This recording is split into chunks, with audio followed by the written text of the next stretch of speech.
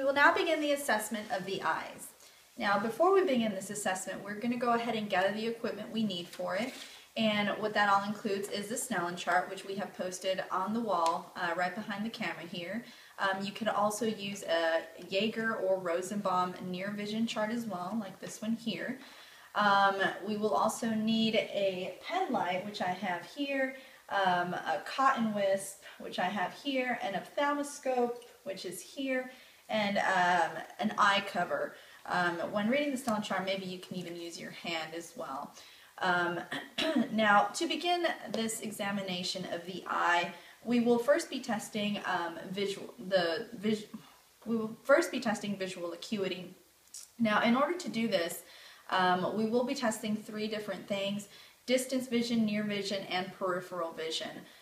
When we do this, we are actually testing the cranial nerve and measuring central vision. So to begin, we will begin with distance vision. And in patients that use eyeglasses, you want to ask them to go ahead and wear the glasses during this examination. You can also ask them or take a test without the glasses on. And if you decide to do that, you want to go ahead and take that test first and then go ahead and do it with the glasses on. In this case, this patient does use glasses. We're going to go ahead and skip the portion where we do not use the glasses and go ahead and ask him to place his glasses on and to read the smallest line on the Snellen chart that he is able to. L-E-F-O-D-P-C-T.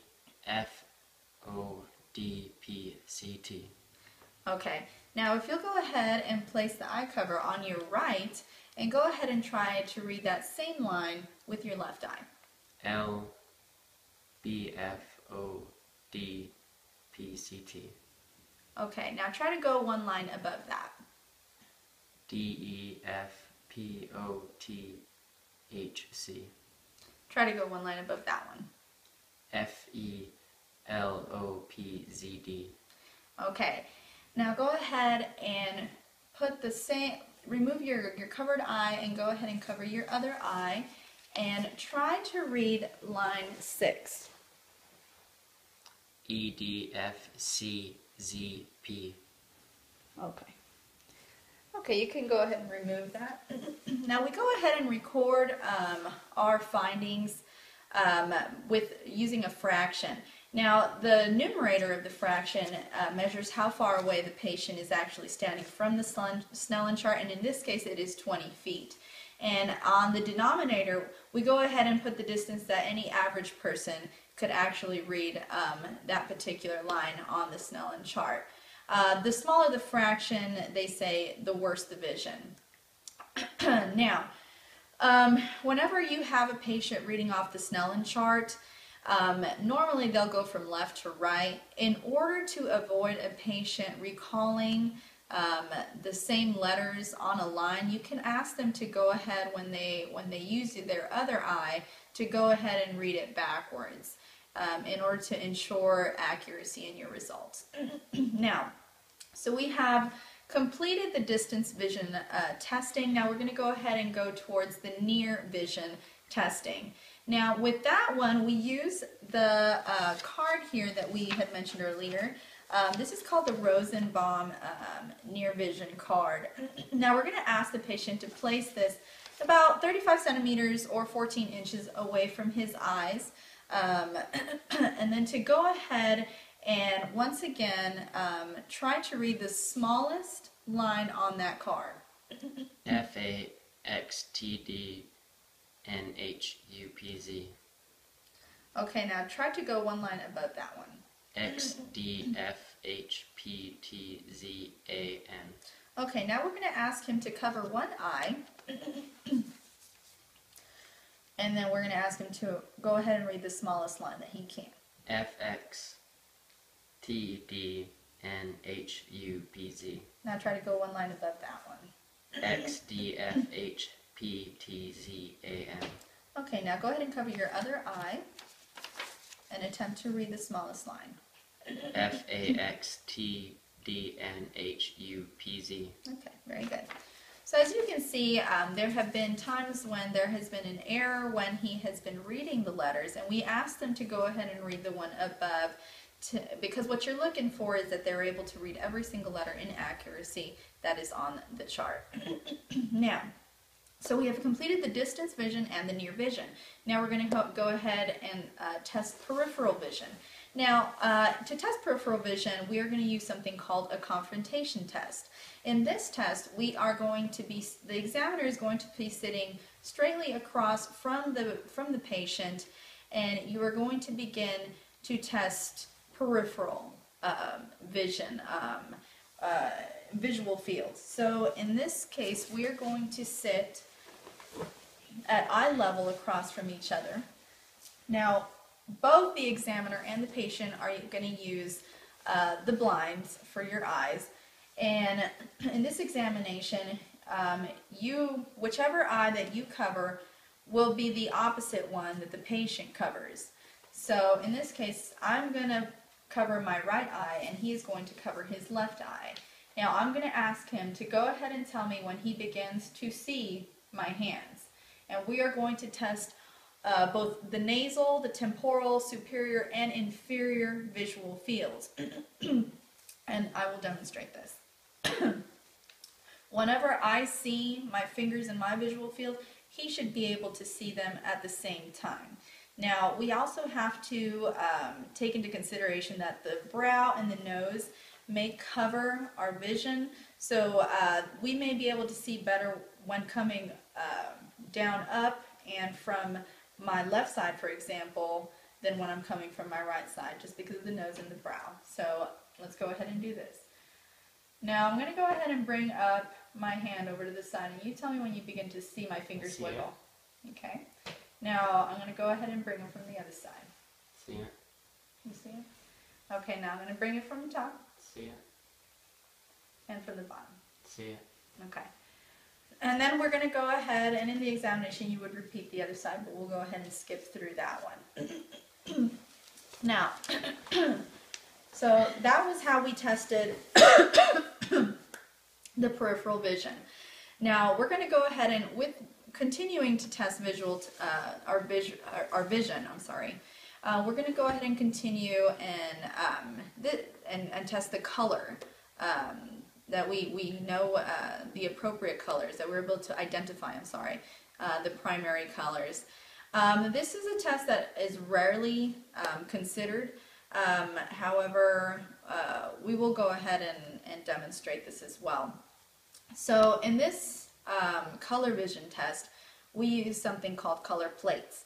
Now, although we do not have anything to show at this time, I will describe what that is. So the patient is normally given a paper that has the numerals in primary colors on it, and then surrounding it other numbers with confusing colors around it. So the patient is asked to read off the numbers that they see in certain colors. Now, they say that in something that they call red testing, if the patient is not able to identify the red numerals, they determine that he may have an optic nerve disease. They say that a red defect is associated with afferent pupillary defect. Now that we have gone over the color, let's go ahead and move on to the external eye examination. Now with the external eye, I will ask him to go ahead and remove his glasses. Now, you want to go ahead and inspect and palpate also the portions of the eyes that we see here for any abnormalities. We will begin from the top to the bottom. So as you can see here, we're checking his eyebrows. We're making sure that the size is correct, that the brow isn't too short or too long, and in this case it's not. We're making sure that it doesn't extend beyond the eye or ends too short of it. We're looking for the hair texture. Also note that patients sometimes do pluck their eyebrows or shave them, so this is normal. If the hair texture of the eyebrows is coarse and it doesn't extend beyond the campus and it actually is a little shorter, it could be indicative of hypothyroidism. So that's important to know. Now, we've completed the examination of the eyebrows. Now we'll go a little further down. We're now looking at the orbital area. Now this area is the area around the eye. So when we look at the orbital and periorbital areas, we're looking to see if we see any edema, any puffiness, or sagging tissue below the orbit. Now, sometimes we may have puffiness because with age, our tissue does get less elastic, so we may see some puffiness there. However, whenever you see edema, anytime you see edema in the periorbital or orbital areas, you must know that that is an abnormal finding. In order to do this, you need to kind of palpate around the eye to see if you feel anything abnormal there, any edema. Now, if you do have edema around the eye, normally that is indicative of some type of eye disease. It could be allergies, and when you have young ones that have this finding, that could be indicative of a renal disease.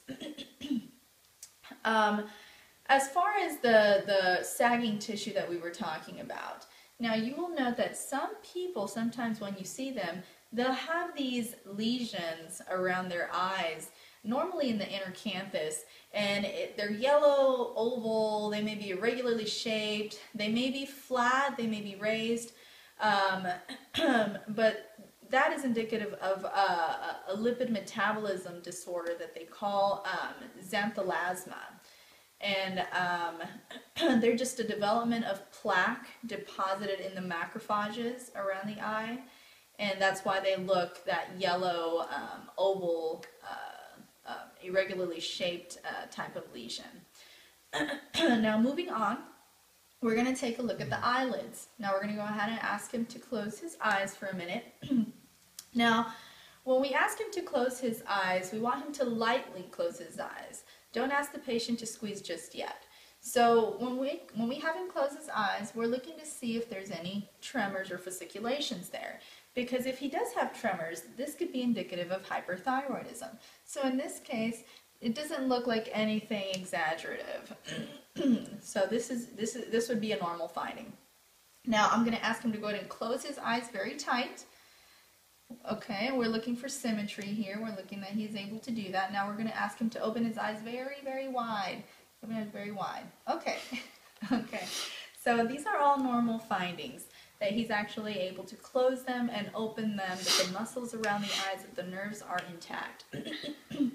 Now, we're looking at the eyelids, at the margins in particular. We're wanting to see if there's any flakiness, redness, swelling, anything like that along where the eyelashes protrude. And in this case, this would be a normal finding. There is nothing of that sort on there. I will explain in more detail why we look for those things. Now, the eyelashes. We want to make sure that these are curved outward, away from the globe. And in this case they are, so this would be a normal finding. Moreover, we want to see the position of the upper eyelid. Now, we want to look also for symmetry in this case. So we would look directly at the patient, and we would see if there was one eyelid that maybe droops a little bit more than the other over the iris, or maybe sometimes even the pupil. Now, normally in patients, you will see that they measure how far the eyelid droops over the iris in millimeters, and they measure it from what they call the limbus, the upper and the lower limbus. Now, the upper limbus would be where the sclera and the conjunctiva come together and unite, which would be the top portion of where the color starts of the eye. So in this case, if you note here, we do not see the conjunctiva when he is not opening his eyes very wide. So that is a normal finding. And his upper eyelid doesn't cover the pupil at all, which is a normal finding. Now, if you would see a patient, and sometimes you'll find that some patients on one eye Um, the upper eyelid will cover some of the iris a little more than the other one, sometimes even covering the pupil itself, making it hard to see well through that eye. So these are all things that we would be looking for when measuring the upper eyelid position. Now, whenever you see that happen, sometimes the reason for that happening for some patients is one of two things. Either it's the muscle itself, which we call the levator muscle. Sometimes that one's just a little weak, and it may be from a congenital abnormality, or maybe it just got weak over time. Now, another reason that could happen would be the actual nerve is the one that's defective, and maybe it's got some paresis there, and the nerve that actually takes control of that muscle would be cranial nerve 3. So it could be any one of those two things. Now let's move on, and we'll talk about the eyelids and different findings of what they call eversion and inversion. Now, when we take a look at the eyelids, we want to make sure that they're not inverted and moving in towards the eye, and they are not, what do they call it, everted.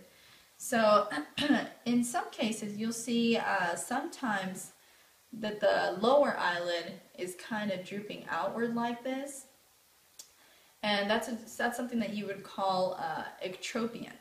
Now, ectropion, the reason why that affects the eye is the fact that the duct, the lacrimal duct, is actually pulled outward.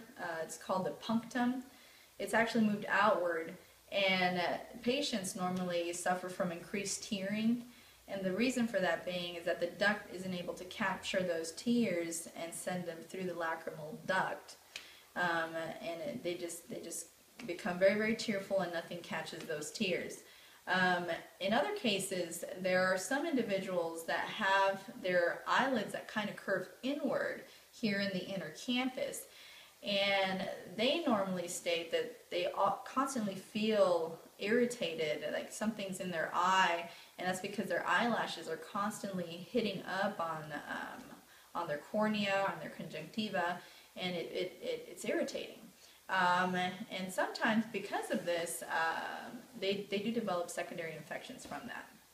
Now, another thing that you want to take a look at that I had mentioned earlier is just the area where their eyelashes come out from. Do you see any abnormalities there? Do you see any crusting, any, like I said earlier, any flaking, redness, in particular any styes? Now, sometimes whenever you see that they have like crusting in that sort of way, we normally call that blepharitis. Now, blepharitis can normally be associated with a bacterial infection. It could be allergic in origin, or be from some type of skin condition like psoriasis. That would need to be further assessed. Now, well, now we're going to ask the patient to go ahead and close his eyes once more. And as we can tell, his eyelid does cover the whole globe of his eye. Sometimes there are some patients that are unable to close the eyelid over the whole eye, and that is something that we call lagophthalmos. And these patients normally say that they feel that their cornea is very dry, and this could also be another cause for infection. The last thing on the eyelids that we want to look at is palpation of them. So you want to go ahead and palpate the eyelids, and what you're feeling for is that there isn't anything hard there, such as like a nodule or anything like that. And you're also kind of feeling for the eye. You're going to kind of press up on it. Now, if you feel that the eye is very hard, normally that could be indicative of maybe glaucoma. Sometimes it could be that he has hyperthyroidism or a retrobulbar tumor. Something is causing the eye to not be mobile in that manner.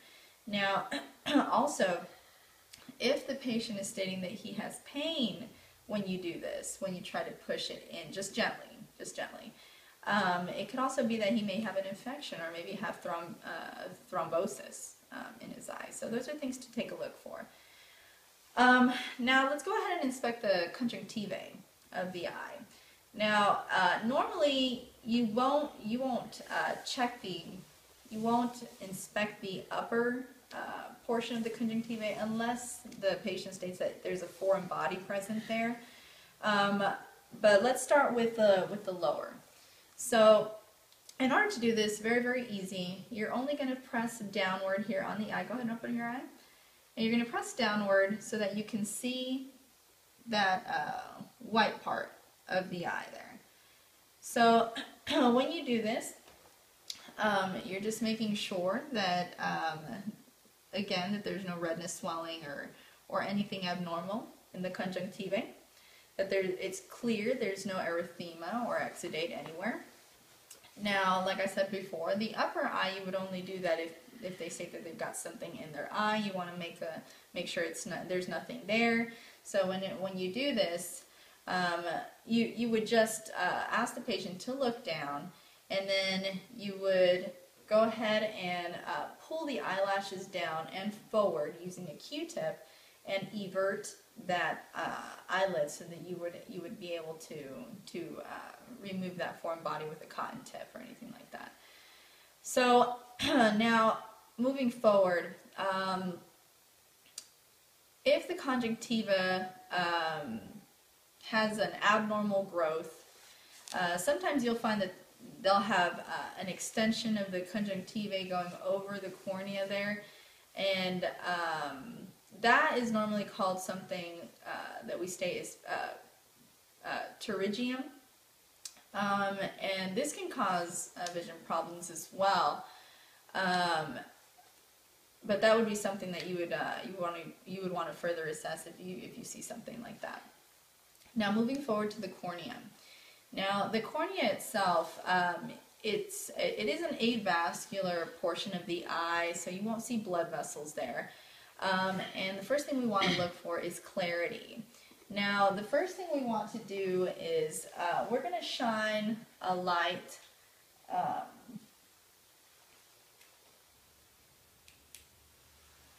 We're going to go ahead and go ahead and stay forward. We're going to go ahead and shine a light tangentially. Okay. And what we're looking for is to make sure that it's clear, that the cornea is clear. Now, something that sometimes we may see in individuals that are over the age of 60 is they have a buildup of lipids around the eye that make the peripheral portion of the cornea look like it's got a subtle clear area there. It's more opaque around the edges, and they call that a corneal arc or circle. Now, some individuals who are younger than the age of 40 who sometimes have that, but those are all indicative of hyperlipidemia or lipid deposits around the cornea. Now, the second thing we want to test with the cornea is sensitivity. Now, when we do this, we're testing cranial nerve 5. Now, if I touch the cornea with a cotton tip and the patient blinks, you know that the nerve is intact.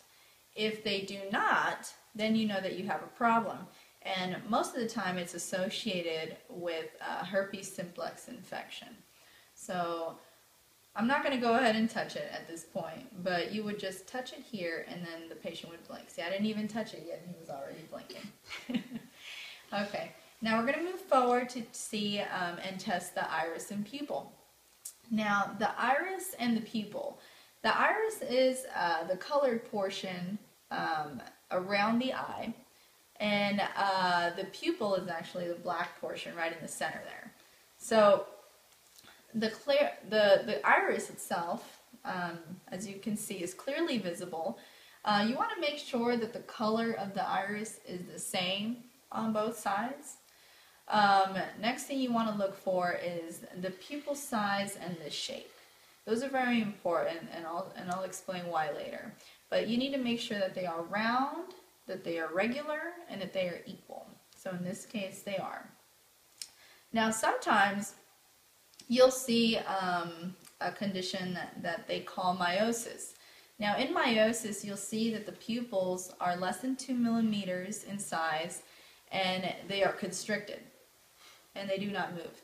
Now, this is very, very important to note because patients that come in with meiosis, normally that finding is associated with use of narcotics, or in other not so severe cases, patients with glaucoma use drugs that create that symptom. Now, on the other hand, you have a finding where the pupils are dilated over 6 millimeters and they do not react to light. And in this case, they would call it mydriasis. And in mydriasis, often that finding is associated with possibly, again, glaucoma, where patients use eye drops that have atropine in them, or the patients are in a coma from some systemic disease. So all those pupil reaction and pupil size, those are all very, very important findings in determining and diagnosing a patient that comes in. They'll tell you a lot from that. So moreover, you also want to test the response of the pupil to light. We do it what they call directly and then also consensually. Now, when I say directly, I'm looking at the eye itself that I'm actually putting the light on to make sure that when I put the light on that eye that it does constrict.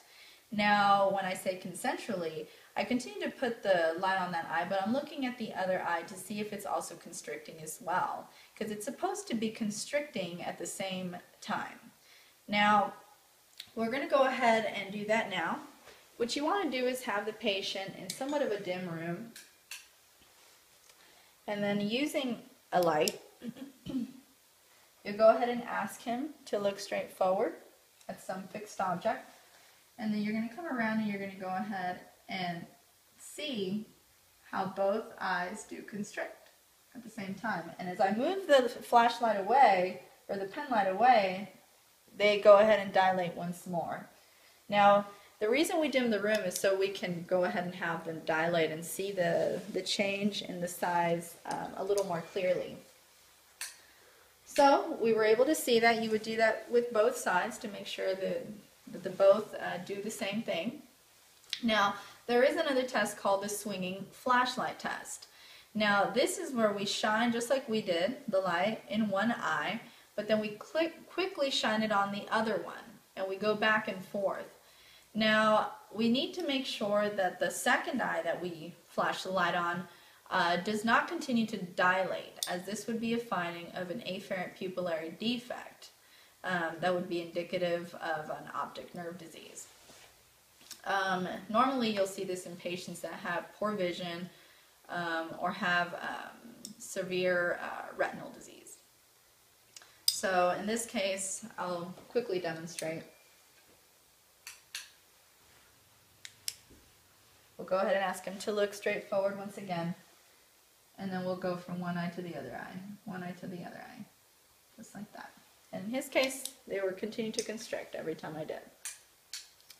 Once we are done doing that, we'll go ahead and test accommodation. Now, once again, we'll ask the patient to look at a distant object like we did before, and then we'll go ahead and, for example, place another object about 10 centimeters from his nose, and then ask him to look at the distant object and then to look at the object that is closer to him, and to see if the pupils constrict. So we'll go ahead and test this now. We'll go ahead and ask him to go ahead and look over at the E on the Snellen chart, and then I'm going to position my finger right in front of him, and then we're going to go ahead and ask him to look at my finger. Okay. So what I saw there is his eyes dilated when he was looking at the Snellen chart. When he looked at my finger, they accommodated and they became smaller so that he can see what was right in front of them. So that would be a normal finding. The only time you would really use accommodation is only if you see a defect in the response of the pupils to light, as we did in the earlier test. If you see a finding that is abnormal there, then that would be that would be warranted for an accommodation test like the one we just did. If the patient you find is not able to accommodate, as we saw with the pupil changes, these could be significant for or associated with diseases such as diabetes mellitus or syphilis. So that's important to know.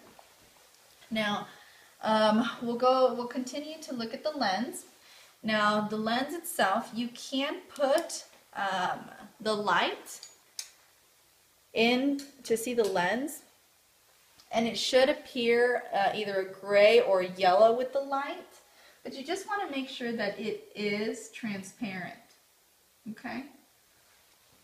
So his is appearing a little gray. So that's what you want to see. Now, the sclera is the next thing we're going to be looking at, and that is you're just making sure that the sclera itself all around the eye is white and is visible above the iris. So in this case, we would ask the patient to look down, and we could see it there. So we're able to see it above the iris, or we can ask him to open his eyes real wide. And you're taking a look to make sure that it is white and not any other color. Sometimes when the sclera comes up yellow or green, this could be indicative of either liver disease or maybe even a hemolytic disease. So that's important too. Now, the next thing we're going to be examining is the lacrimal apparatus. Now, we have something called the puncta, and that is where the tears go down and drain into the nasopharynx. So when we're taking a look at the lacrimal apparatus to make sure that there's no abnormalities in it, we want to make sure that that there are no slight elevations, that there are no abnormalities when looking here, like in the inner canthus. You want to palpate that. Now, in order to determine where the actual punctum is, you'll see slight elevations on the nasal side, on the upper and lower lids, and you can tell here they're very, very slight. You don't want them to be very prominent. And then you would go ahead and palpate to make sure that you don't see that he has any enlarged places there. So here, over on the side here, is actually where the lacrimal gland is. Now, if you feel that any portion is actually elevated or maybe is a little more puffy, has more edema, then you would want to go ahead and examine that gland by everting that eyelid and taking a look at it. It should not be enlarged. So when we're done looking at that lacrimal apparatus and examining that, we want to go ahead and begin examining the next thing, which is extraocular muscle movements. Now, extraocular muscles, there's 6 of them in total, and they are controlled by the cranial nerves 3, 4, and 6. Now, there's 4 different techniques that we use in order to test these muscles. And the first one we're going to do is the 6 cardinal fields of gaze. Now, with that one, basically what we want to do is we're going to use our finger. Now, we're going to ask the patient to turn towards me. And then we're going to ask him to follow the finger. Okay, so go ahead and follow my finger wherever it goes. That'd be 1, 2. Try not to move your head. 3, 4. 1, 2, 3, 4, 5, 6. Okay. So what you're testing in this is to make sure that he doesn't have any nystagmus. So when you move your eyes when he moves his eyes from side to side, that they don't jerk and twitch. And I mean, sometimes they will, and this is not abnormal, as long as they're not a sustained twitch. So that you know, if you see a sustained twitch, that's the only time that it would be abnormal. Now, we're also gonna do the